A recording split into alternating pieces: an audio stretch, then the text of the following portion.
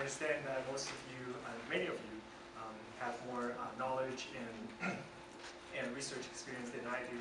But with like 2 years working in the mining industry, I believe I do share the same passion and appreciation towards ergonomics and safety as many of you do.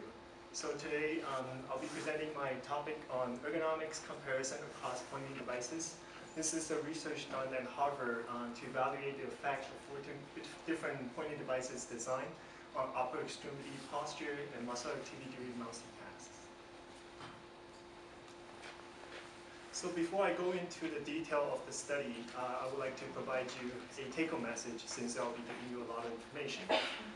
In our study, we did found that roller mouse was found to be easy to use before they allow users to operate with a more neutral hand posture and lower muscle activity.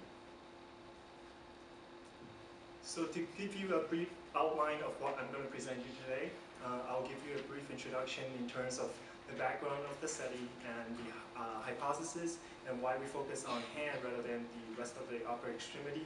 And then I'll go into the detail in terms of experimental setup, the method for evaluation, and I'll present you the results and finally make a brief conclusion. So, as many of you know, prolonged mouse use is associated with musculoskeletal disorders and includes many risk factors including unneutral posture, sustained muscle activity and muscle load, and limited breaks.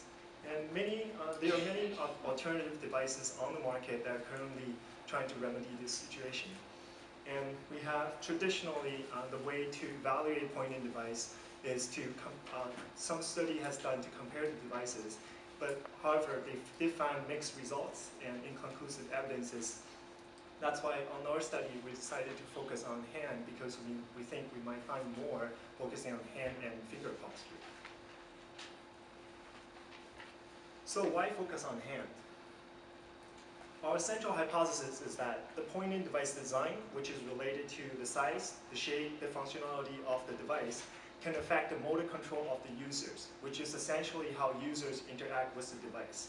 And that would induce different biomechanical loads, including posture and muscle activity from the users, and which may in turn contribute to the development of musculoskeletal disorders.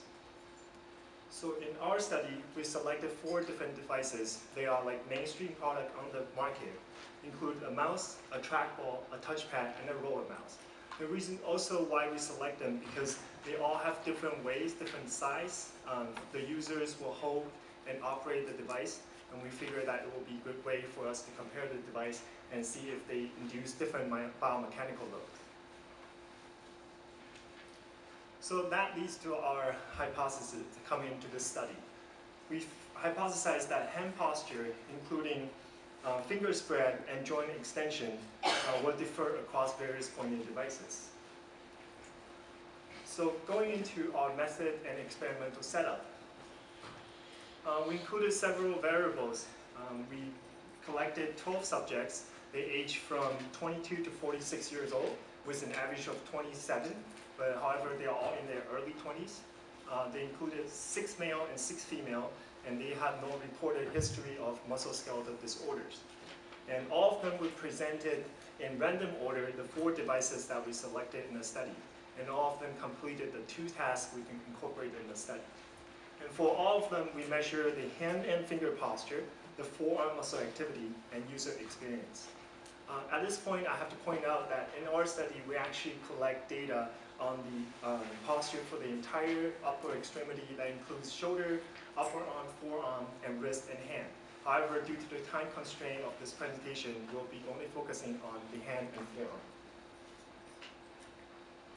So these are the 4 conditions and 4 devices that we incorporated into this study. The first is the generic mouse. As you can see from the schematics, that's kind of partially blocked up. It is always usually located on the right of the right-handed user to the keyboard. The second device we selected was a trackball. A trackball is essentially a device that houses a ball in the front of the device so people can operate it using rolling the ball and then maneuver the cursor on the screen. And traditionally, it is also placed to the right of the keyboard for right-handed users. The third device we selected is the touchpad. This is a standalone touchpad that comes out of the computer, but it is very similar to the touchpad that comes standard with your notebook at home. And last but not least, the roller mouse selected in the study. For those people who are not familiar with roller mouse, it is a device that comes with a roller bar. And by sliding the bar left to right, you'll be able to control the lateral movement of the cursor on the screen. And by rolling the bar up and down, you'll be able to control the vertical movement on the screen. And by clicking, you can either tap with the bar, or you can click one of those buttons at the bottom that incorporate into the design. So for the tasks we incorporated in our study, the first part is the solitary. Solitary is essentially a computer card game that comes with the Microsoft Office. The reason why we selected is because it is easy to use, it's straightforward, and it's fun for people to use it. And we use that as a tool to help users familiarize themselves with the device, because not everybody have used all the devices we have in the study. So it is essentially a 100% mouse task. You use that to click, drag, and move the cards around, and we do that for 3 minutes. Afterward, we will move on to the second phase of our study. We'll do a web surfing. What we do is we design a web page for a user to simulate this real-life task that do about 90% mousing and 10% typing, and we do that for 5 minutes. So going into our experimental setup, this will be a picture of a typical subject setup. We incorporate 2 parts of the setup. The first part will be measuring the muscle activity. This is done by a surface electromyography that we measure the shoulder, the upper arm, and the forearm extensor muscle activity. Second part of the study, we did a 3D motion analysis on all the subjects. These are the markers that are located on different parts of the subject, including the torso, the upper arm, the forearm, and the hand and the fingers. And the last measure we did was what we call the user experience. It consists of 2 10-centimeter visual analog scale, like what you see at the bottom of the screen. Essentially, it's made from 0 to 10. And we ask subjects about questions such as, how difficult was it to perform tasks using this device? And how much discomfort did you feel when you used the device? So moving into the results. Before I go into the results, the first part I will present to you will be what we call the inter-finger spread. And how this is done is, as you can see on the left of the screen, that's the picture of the subject's hand. And by measuring the distance between the 2 fingertips, we measure the forward distance between the 5 fingers. The adjacent distance, we were using that as our indicator.